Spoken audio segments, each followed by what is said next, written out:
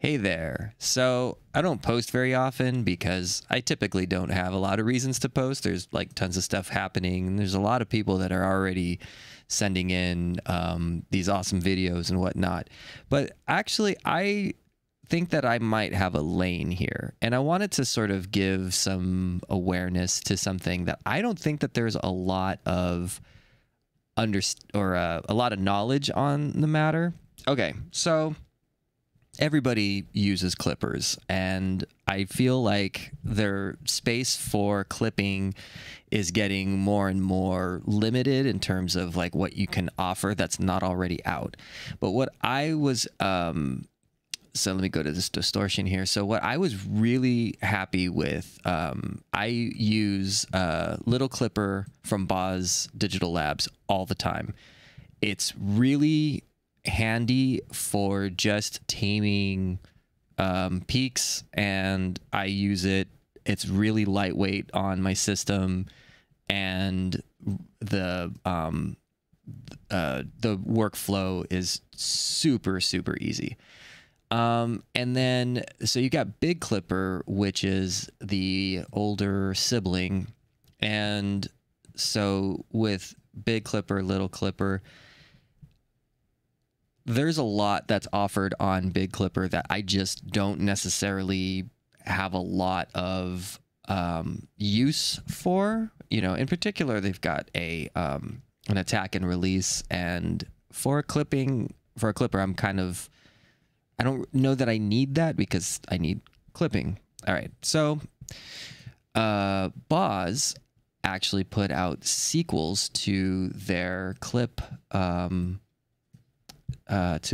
programs, and I wanted to discuss them. Okay, so what are you getting? Okay, so the first off is very inexpensive. For what you're getting, these are pretty phenomenal. Okay, and on top of that, you've got a push and a pull the same way. I liked the way that it worked in Little Clipper, where you could kind of tell in the middle, whereas this one, it's off to the side. And you got like this little feature here that I think that they just wanted to be able to feature a little bit more of the range of the dB range. So let's go through this a second. And while I recorded myself, I'm sorry. And in the process, you're going to hear some of the processing that's going on with the clipper. I wanted to make something that was pretty dynamic, so you could see how the lead reads, or how the level meter reads. This is a test.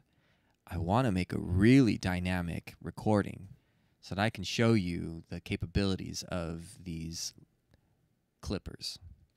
I almost forgot what they were. All right, so what a goober. All right, so if you pull down the, so you're pulling down, so it's going to clip at this point, and then you can push into it. So as this is a test, I want to make a really dynamic recording so that I can show you the capabilities of these clippers. All right, so essentially, let's listen to the previous one and see and observe the functionality. It was basically pulling down about 12. I don't really see, so that's, I think, a little bit helpful. So let's see. This is a test.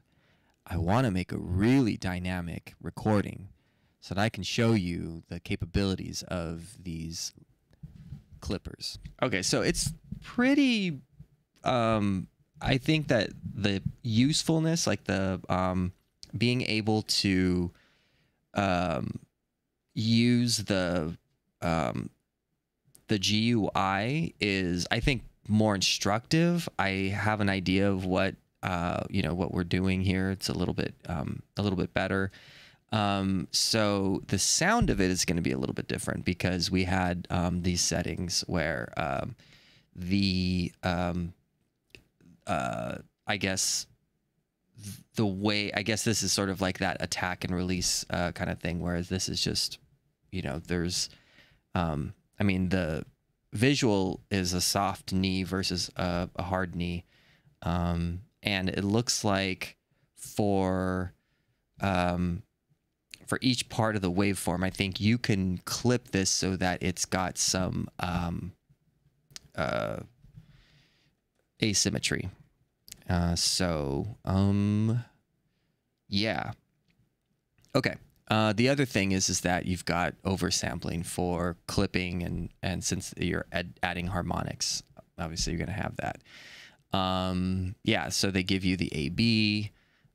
Here I think you have a wet dry knob. It's the same here. So yeah, I mean, I think it's really handy, and it's inexpensive right now. I think this one is like $19 or something like that, which is really handy. So yeah, so little clipper, really great. I'm not gonna mess with the shape too much because you have to really just listen really intently, and I don't think that's gonna be useful in the context of you know, what we have for this sound. Okay, so let's talk about the big clipper. So big clipper has gotten a lot of more features on it. Okay, so whereas let's go left to right. Okay, we have a push and pull, right? And then you have the output. I think I like this here better. It's a little bit more intuitive. And then on top of the so they got rid of the frequency sensitivity, which I think was a good move. Here they have a top and bottom the same way on the little clipper, but then they have a heft and the frequency and the bias. And then they add some blend and a distortion. So this is pretty handy. I haven't messed with it that much, but what I have done with it, it does add a little pizzazz, which if you're using a big clipper versus a little clipper, then that you're kind of looking to zhuzh up your sound a little bit. So yeah, I make myself laugh. All right, enough. The other thing is that you can use this as like the little clipper because they have these functions. So you can buy the big clipper and then that's it. But I think little clipper also comes with big clipper. I think you get both licenses if you get the big clipper. So you can basically do that. And what I didn't notice in the previous GUI or the logo for big clipper is that you see this? They squashed the tops of the capital letters. And they did it here too. Bunch of savages. All right. So anyways, yeah, you have an output.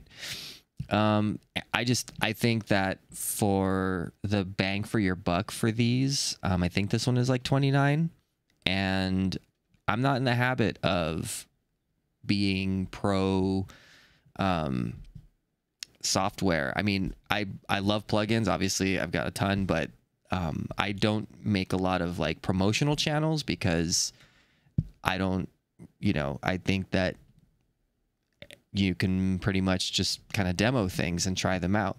But I don't see a lot of traction, or I don't see a lot of attention on the stuff that's coming from Boz Digital Labs, in particular, something that's as useful and ubiquitous as clipping and clippers, and having just sort of these different textures for the price point and what you get from it. I think that's really good. So I would consider, if you if you need another clipper, then go for, at least one of these. Well, get the big clipper because you get, I think, both of them, at least in the functionality. But, if you're on a budget and you need a clipping program, then I would go for little clipper. Oops, that's the wrong one. I would go for the little clipper 2. I think it's just got, it's really handy, and I've used the little clipper 1. It's done the job. I can't wait to continue to use little clipper 2. And another thing that I'm really thankful for, and I think the main reason why I wanted to make this video, was to sort of be appreciative of the fact that Boz did not make like they didn't stack the versions where you couldn't use the old little clipper, so you could still use little clipper regular, but you have little clipper 2 that's available to you now. So hey, tip of the cap, that was really awesome. I don't know if I should talk about the what delay is it? The Pluralis delay from United Plugins. This is a really interesting delay. I'll probably actually do its own video, so never mind. Anyways, thanks for those of you that have subscribed since the last video. I really appreciate it. If you have any questions, or if you have any suggestions that you think you want to see featured in a video, please let me know. All right, take care.